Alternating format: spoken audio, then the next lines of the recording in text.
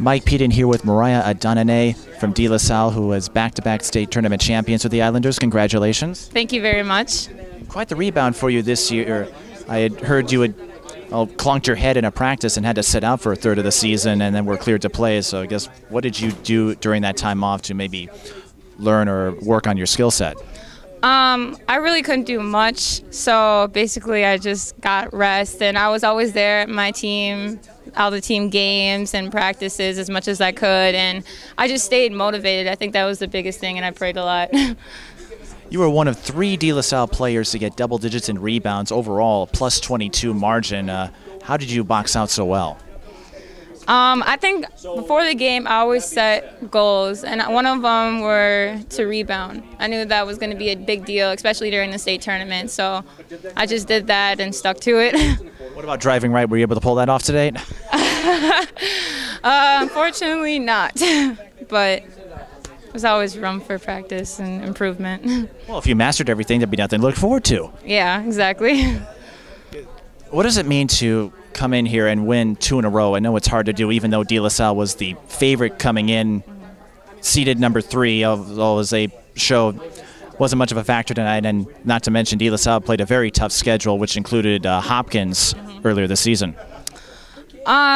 This just means a lot. I mean, we're truly blessed to be here, and it's such a great opportunity just to make it to state. So we're truly blessed, and we're really happy.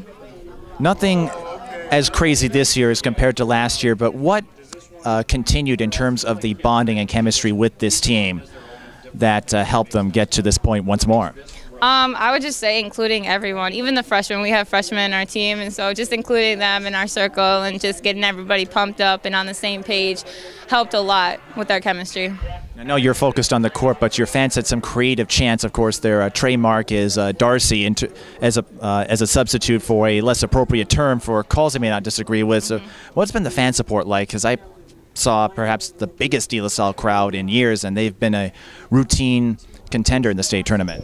The crowd has been actually crazy this year. The fans are so awesome. I couldn't even be more happy. This year, I think a lot of people at DeLaSalle are getting more involved, just coming into games and supporting us, which means a lot to us, so it's great.